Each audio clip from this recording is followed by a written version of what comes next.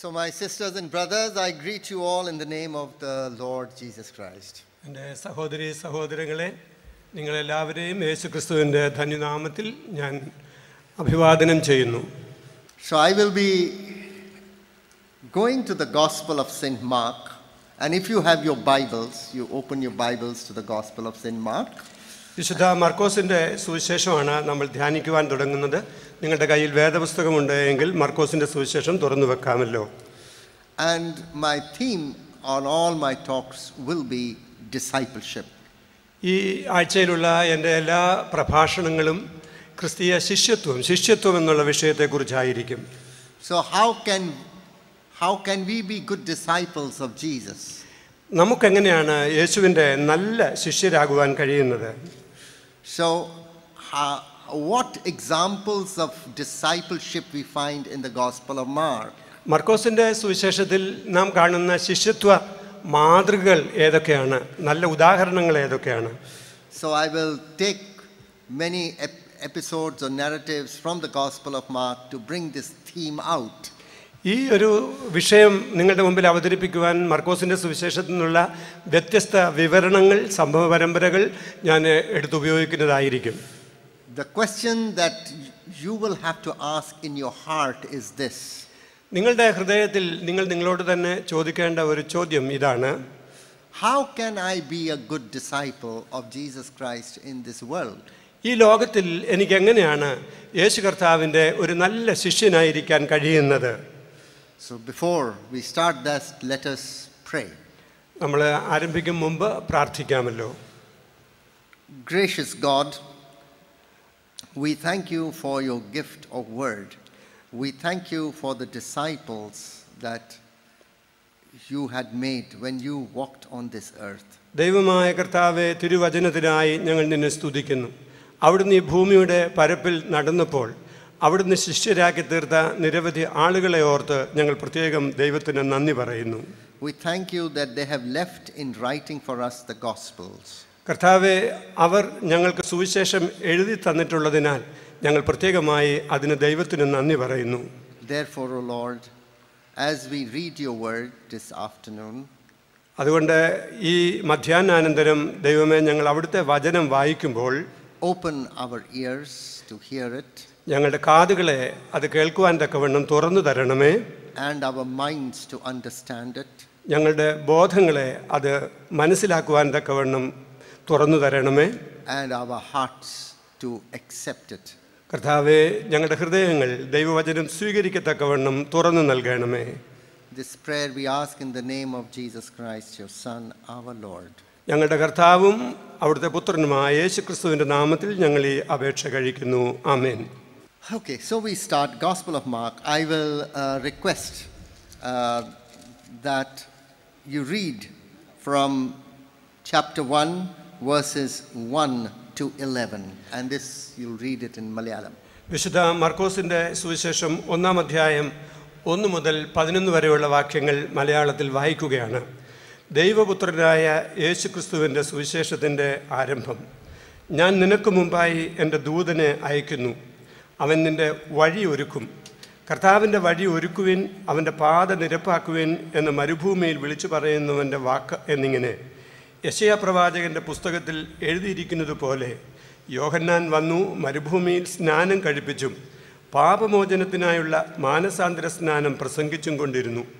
അവൻ്റെ അടുക്കൽ യഹൂദ്യ ദേശമൊക്കെയും യെരുശലേമ്യർ എല്ലാവരും വന്ന് പാപങ്ങളെ ഏറ്റുപറഞ്ഞ് യോർദാൻ നദിയിൽ അവനാൽ സ്നാനം കഴിഞ്ഞു.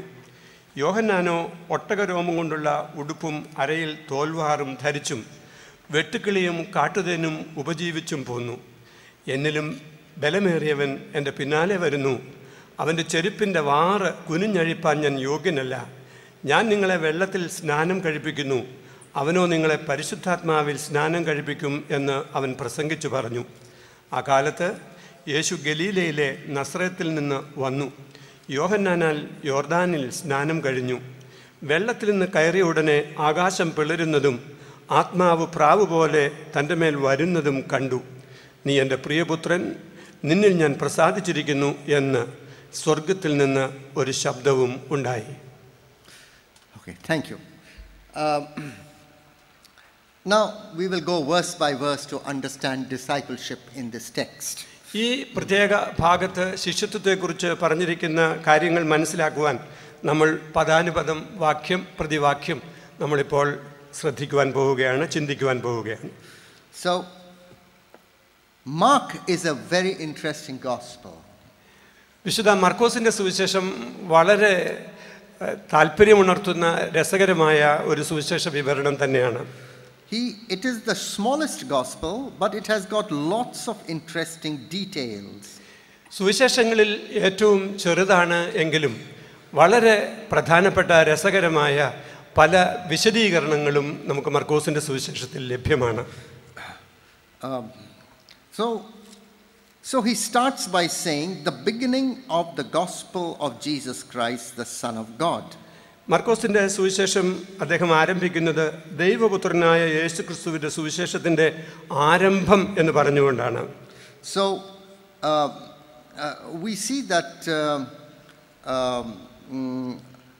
that in the gospel of Mark, Mark knew Jesus personally when Jesus was alive and when Jesus was preaching. യേശു കർത്താവ് ഈ ലോകത്തിൽ ശുശ്രൂഷ ചെയ്യുന്ന സമയത്ത് കർത്താവിനെ മർക്കോസ് വളരെ വ്യക്തിപരമായി അറിഞ്ഞിരുന്നുവോ എന്നുള്ളതിനെക്കുറിച്ച് വളരെ സംശയമുണ്ട്. So in the Gospel of Mark we find a very mysterious verse which is like his signature. തൻ്റെ ഒപ്പ് ചാർത്തിയതുപോലെയുള്ള വളരെ അതിമനോഹരമായ ചില വചനങ്ങൾ മർക്കോസ് ഈ സുവിശേഷത്തിൽ എഴുതിയിട്ടുണ്ട്. If you turn to me to Mark chapter 14 verse 51 and 52. മർക്കോസിൻ്റെ സുവിശേഷം 14-ാം അധ്യായം 51-ഉം 52-ഉം വാക്യങ്ങളിൽ ശ്രദ്ധിക്കുമ്പോൾ, and this verse doesn't occur in any gospel except the Gospel of Mark. ഇത് മർക്കോസിൻ്റെ സുവിശേഷത്തിലല്ലാതെ മറ്റൊരു സുവിശേഷത്തിലും രേഖപ്പെടുത്തിയിട്ടില്ലാത്ത ഒരു കാര്യമാണ് എന്ന് നമുക്ക് മനസ്സിലാവുന്നു. And this is what the verse says, the two verses. ഈ രണ്ട് വാക്യങ്ങൾ ഇപ്രകാരമാണ് നാം വായിക്കുന്നത്. So Father will read it to us. ഒരു ബാല്യക്കാരൻ വെറും ശരീരത്തിൻ്റെ മേൽ പുതപ്പ് പുതച്ചും കൊണ്ട് അവനെ അനുഗമിച്ചു. അവർ അവനെ പിടിച്ചു, അവനോ പുതപ്പ് വിട്ട് നഗ്നനായി ഓടിപ്പോയി. Who was this young man? ആരാണ് ഈ ചെറുപ്പക്കാരൻ? The guess is it was Mark himself. അതിനെക്കുറിച്ചുള്ള ഒരു ഊഹം അത് മർക്കോസ് തന്നെ ആയിരുന്നു എന്നുള്ളതാണ്. That is why we know what Jesus prayed in the gospel in the garden of Gethsemane when all his disciples were sleeping. അതുകൊണ്ടാണ് തൻ്റെ ശിഷ്യന്മാരെല്ലാവരും ഉറങ്ങിക്കൊണ്ടിരുന്നപ്പോൾ കർത്താവായ യേശുക്രിസ്തു ഗെത്സമനയിൽ പ്രാർത്ഥിച്ച പ്രാർത്ഥന എന്താണ് എന്ന് നമുക്ക് മനസ്സിലാക്കാനായിട്ട് കഴിയുന്നത്. So otherwise nobody could have heard what Jesus prayed alone in the garden of Gethsemane. അല്ല എങ്കിൽ ഗെത്സമനയിൽ ഏകനായി കർത്താവ് പ്രാർത്ഥിച്ച പ്രാർത്ഥന മറ്റാരും തന്നെ കേട്ടിരിക്കാൻ സാധ്യതയില്ലല്ലോ. We see a quality of discipleship in Mark. മർക്കോസിൻ്റെ സുവിശേഷത്തിലെ ശിഷ്യത്വത്തിൻ്റെ പ്രധാനപ്പെട്ട ഒരു ലക്ഷണം അല്ലെങ്കിൽ ഗുണം, he wanted to follow Jesus in the day but also in the night. കർത്താവായ യേശുക്രിസ്തുവിനെ പകലും രാത്രിയും ഒരുപോലെ അനുഗമിക്കുവാൻ മർക്കോസ് താല്പര്യപ്പെട്ടു എന്നാണ് ഈ വചനം നമ്മെ ഓർമ്മിപ്പിക്കുന്നത്. So there is no half time disciple of Jesus. അതുകൊണ്ട് യേശു കർത്താവിന് അർദ്ധസമയം പകുതി സമയം ശിഷ്യരായിരിക്കുന്ന ഒരു രീതി ശിഷ്യത്വത്തിൽ ഇല്ല എന്ന് നമ്മൾ മനസ്സിലാക്കുകയാണ്. We all have to be full-time disciples of Jesus. നമ്മളെല്ലാവരും തന്നെ പൂർണ്ണ സമയം യേശുവിൻ്റെ ശിഷ്യരായിരിക്കേണ്ടതുണ്ട്. Like Mark, we have to follow him day and also in the night. മർക്കോസിനെ പോലെ രാത്രിയും പകലും നാം കർത്താവിനെ അനുഗമിക്കേണ്ടവരാണ്. We should have the consciousness of Jesus, his presence with us when we are awake, also when we are asleep. നമ്മൾ ഉറക്കത്തിലും ഉണർച്ചയിലും ഒരുപോലെ യേശു കർത്താവിൻ്റെ സാന്നിധ്യത്തെക്കുറിച്ച് ബോധ്യമുള്ളവരായിരിക്കണം എന്നാണ് അത് സൂചിപ്പിക്കുന്നത്. So if we have been half-time followers of Jesus, this is the day when we should decide that from now on I will be a full-time follower of Jesus all the days of my life. അതുകൊണ്ട് നാം പൂർണ്ണ സമയം കർത്താവിൻ്റെ ശിഷ്യരായി ഇതുവരെ തീർന്നിട്ടില്ല എങ്കിൽ ഇന്ന് നാം കർത്താവിൽ പൂർണ്ണ ശിഷ്യരായിരിക്കത്തക്കവണ്ണം നമ്മുടെ ജീവിതത്തിൻ്റെ എല്ലാ നാളുകളും കർത്താവിനെ അനുഗമിക്കുന്ന ഒരു സ്വഭാവത്തിലേക്ക് പ്രവേശിക്കുന്നതിന് തീരുമാനമെടുക്കേണ്ട ദിവസമാണ്. But there is something more I want to tell about Mark's discipleship. മർക്കോസ് വെളിവാക്കി തരുന്ന ശിഷ്യത്വത്തെക്കുറിച്ച് എനിക്ക് ഇനിയും സംസാരിക്കാനായിട്ടുണ്ട്. In the first verse he uses the word the Son of God. ഒന്നാം അധ്യായത്തിൻ്റെ ഒന്നാം വാക്യത്തിൽ യേശു കർത്താവിനെ കുറിച്ച് ദൈവപുത്രൻ എന്ന വാക്കാണ് മർക്കോസ് ഉപയോഗിച്ചിരിക്കുന്നത്. Now Mark might have known a lot about Jesus. ഒരു പക്ഷേ മർക്കോസ് യേശുവിനെ കുറിച്ച് ധാരാളം അറിഞ്ഞിരുന്നിരിക്കണം. Because he followed him day and night. കാരണം അദ്ദേഹം യേശുവിനെ രാത്രിയും പകലും ഒരുപോലെ അനുഗമിച്ചയാളാണ്. Mark knew all the details, lots of details that are there in his gospel, but they are not in the other gospels. It's very interesting. മറ്റ് സുവിശേഷങ്ങളിൽ ഒന്നും കാണാത്ത കുറേയേറെ നല്ല വിവരണങ്ങൾ യേശു കർത്താവിനെ കുറിച്ച് മർക്കോസ് തൻ്റെ സുവിശേഷ വിവരണത്തിൽ നൽകിയിട്ടുണ്ട് എന്നുള്ളത് പ്രത്യേകം ശ്രദ്ധേയമാണ്. So there are lots of people in the world who know about Jesus. ഈ ലോകത്തിൽ യേശുവിനെ കുറിച്ച് അറിയാവുന്ന ധാരാളം ആളുകൾ ഉണ്ടാവാം. So I want to draw a line under about Jesus. കുറിച്ച്, യേശുവിനെ കുറിച്ച് എന്ന് പറയുന്ന ആ വാക്കിന് താഴെ ഒരു വര പ്രത്യേകം ശക്തീകരിച്ചു വരയ്ക്കുവാൻ ഞാൻ താല്പര്യപ്പെടുന്നു. There are so many people who are not a part of our believers community who know about Jesus much more than we know. ഒരു പക്ഷേ നമ്മൾ വിശ്വാസികൾ എന്നുള്ള നിലയിൽ യേശുവിനെ കുറിച്ച് അറിയുന്നതിനേക്കാൾ കൂടുതൽ കാര്യങ്ങൾ അറിയുന്ന നമ്മുടെ സമൂഹത്തിന് പുറത്തുള്ള ആളുകൾ ഉണ്ടായേക്കാം. But that was not enough. എന്നാൽ അത് പോരല്ലോ. We know that Mark had an interesting history afterwards with the church. മർക്കോസിന് സഭയുമായുള്ള ബന്ധത്തിൽ വളരെ നല്ല ചരിത്രമാണ് പിന്നീടുണ്ടായത് എന്ന് നാം അറിയുന്നു. Once he was going on a missionary journey with Paul and Barnabas, and he ran away in the middle of the journey. പൗലോസിനോടും ബർന്നബാസിനോടും കൂടെ അദ്ദേഹം ആരംഭിച്ച മിഷണറി യാത്രയുടെ പകുതിയായപ്പോൾ മർക്കോസ് അത് ഇട്ടിട്ട് ഓടിപ്പോയതിനെക്കുറിച്ച് നാം മനസ്സിലാക്കുന്നുണ്ട്. But Mark became a disciple of Peter. This is the tradition that tells us. എന്നാൽ മർക്കോസിനെ കുറിച്ചുള്ള ഒരു പാരമ്പര്യം എന്താണ് എന്ന് ചോദിച്ചാൽ അദ്ദേഹം പത്രോസിൻ്റെ ഒരു ശിഷ്യനായി തീർന്നു എന്നുള്ളതാണ്. So Mark was not only a disciple of Jesus, but he is now becoming a disciple of Peter for a very special reason. അതുകൊണ്ട് മർക്കോസിനെ സംബന്ധിച്ചിടത്തോളം അദ്ദേഹം യേശുവിൻ്റെ ശിഷ്യനായിരുന്നു എന്ന് മാത്രമല്ല, ഒരു പ്രത്യേക കാരണത്താൽ പത്രോസിൻ്റെ ശിഷ്യനായും അദ്ദേഹം തീരുകയാണ്. Now Mark till now knew about Jesus, but he did not know Jesus. മർക്കോസ് ഇതുവരെ യേശുവിനെ കുറിച്ച് അറിഞ്ഞിരുന്നു, പക്ഷേ യേശുവിനെ അറിഞ്ഞിരുന്നില്ല എന്നുള്ളതാണ് വാസ്തവം. It is Peter who taught him and opened his eyes to show who Jesus was. മർക്കോസിന്റെ ഹൃദയത്തിന്റെ കണ്ണുകളെ തുറന്ന് യേശു ആരാണ് എന്ന് അദ്ദേഹത്തെ പഠിപ്പിച്ചത് പത്രോസാണ് എന്ന് നമുക്ക് മനസ്സിലാക്കാനാണ് പാരമ്പര്യം നമ്മെ പഠിപ്പിക്കുന്നത്. It is then Mark realized that Jesus is the Son of God. അപ്പോഴാണ് മർക്കോസ് ദൈവപുത്രനാണ് ഈ യേശു ക്രിസ്തു എന്ന് മനസ്സിലാക്കുന്നത്. And once he realized who Jesus was, he wrote his gospel. യേശു ആരാണ് എന്ന് മനസ്സിലായി കഴിഞ്ഞപ്പോഴാണ് മർക്കോസ് തന്റെ സുവിശേഷം രചിച്ചത്. Jesus was the Son of God. അതെ, യേശു ക്രിസ്തു ദൈവപുത്രനാണ്. He was not just a rabbi. അദ്ദേഹം വെറും ഒരു യഹൂദ മതഗുരുവായ റബി അല്ല. He was not just a prophet. അദ്ദേഹം വെറും ഒരു പ്രവാചകനുമല്ല. He was not just a preacher. അദ്ദേഹം വെറും ഒരു പ്രഭാഷകനുമല്ല. He was not just a healer. അദ്ദേഹം സൗഖ്യദായകനായി നടന്ന ഒരാൾ മാത്രമല്ല. But Jesus above all was the Son of God. ഇതിലെല്ലാം ഉപരിയായി യേശു കർത്താവ് ദൈവത്തിന്റെ പുത്രനാണ് എന്നുള്ളതാണ് പ്രാധാന്യം. What it meant to be Son of God, Mark begins to unfold in his gospel. എന്താണ് ദൈവപുത്രൻ എന്ന് പറഞ്ഞാൽ എന്നുള്ളതിനെ കുറിച്ചുള്ള വിശദീകരണമാണ് മർക്കോസ് തന്റെ സുവിശേഷത്തിൽ നൽകി തരുന്നത്.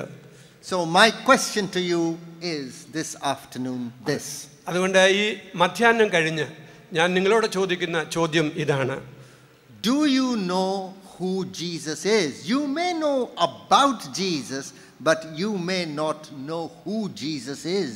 നിങ്ങൾക്ക് ഒരു പക്ഷേ യേശുവിനെ കുറിച്ച് ധാരാളം അറിയാമായിരിക്കാം, എന്നാൽ യേശു ആരാണ് എന്ന് നിങ്ങൾക്കറിയാമോ എന്നാണ് ഇപ്പോൾ ഞാൻ ഉയർത്തുന്ന ചോദ്യം. If you know who Jesus is, then you should praise the Lord. നിങ്ങൾക്ക് യേശുവിനെ അറിയാമെങ്കിൽ നിങ്ങൾ ദൈവത്തിന് സ്തുതി പറയണം. So let us go further than this. നമുക്കിനി മുമ്പോട്ട് പോകാം. We will go to verse 4. 4-ാം വാക്യത്തിലേക്കാണ് നിങ്ങളുടെ ശ്രദ്ധയെ ക്ഷണിക്കുന്നത്. Verse 2 and 3 is a prediction from the Old Testament about John the Baptist. യോഹന്നാൻ സ്നാപകനെ പറ്റി പഴയ നിയമത്തിലുള്ള ഒരു പ്രവചനമാണ് 2-3 വാക്യങ്ങളിൽ നാം വായിക്കുന്നത്. So the fourth verse says this, kindly read it. 4-ാമത്തെ വാക്യം ഇങ്ങനെയാണ് പറയുന്നത്: യോഹന്നാൻ വന്നു, മരുഭൂമിയിൽ സ്നാനം കഴിപ്പിച്ചും പാപമോചനത്തിനായുള്ള മാനസാന്തര സ്നാനം പ്രസംഗിച്ചും കൊണ്ടിരുന്നു. So it is talking about John the Baptist. ഇവിടെ യോഹന്നാൻ സ്നാപകനെ കുറിച്ചാണ് പ്രതിപാദിച്ചിരിക്കുന്നത്. John is called Baptist because he was baptizing people in the river Jordan. Jordan നദിയിൽ ആളുകളെ അദ്ദേഹം സ്നാനപ്പെടുത്തിയിരുന്നത് കൊണ്ടാണ് യോഹന്നാനെ സ്നാപകൻ എന്ന് വിളിച്ചത് എന്ന് നമുക്കറിയാം. If you have been to Holy Land, you will see that Jordan looks, it's a small river like your river. Just now in this season it is flowing next to you. യോർദാൻ നദി എന്ന് പറയുന്നത് ഒരു ചെറിയ നദിയാണ്. അതായത് ഇപ്പോൾ ഈ കാലാവസ്ഥയിൽ നമ്മുടെ ഈ നദി ഒഴുകുന്നത് പോലെയുള്ള ഒരു വലിപ്പം മാത്രമേ ഈ യോർദാൻ നദിക്കുള്ളൂ എന്ന് അവിടെ ഹോളി ലാൻഡ് വിശുദ്ധ നാടുകൾ സന്ദർശിച്ചിട്ടുള്ള ആളുകൾക്ക് മനസ്സിലാകുമല്ലോ. And the water is cold. വെള്ളത്തിനാണെങ്കിൽ നല്ല തണുപ്പാണ്. And you will see that many people still experience dipping into the water, the experience of baptism. ഇന്നും അവിടെ പോയി വെള്ളത്തിൽ മുങ്ങി സ്നാനത്തിൻ്റെ ഒരു അർത്ഥം അല്ലെങ്കിൽ അതിൻ്റെ ഒരു അനുഭവം ഉണ്ടാകാൻ ശ്രമിക്കുന്ന ആളുകളുണ്ട്. So why does Mark include John the Baptist in the start of the gospel? സുവിശേഷത്തിന്റെ ഈ ഭാഗത്ത് എന്തുകൊണ്ടാണ് മർക്കോസ് യോഹന്നാൻ സ്നാപകനെ കുറിച്ച് വിവരിച്ചിരിക്കുന്നത്?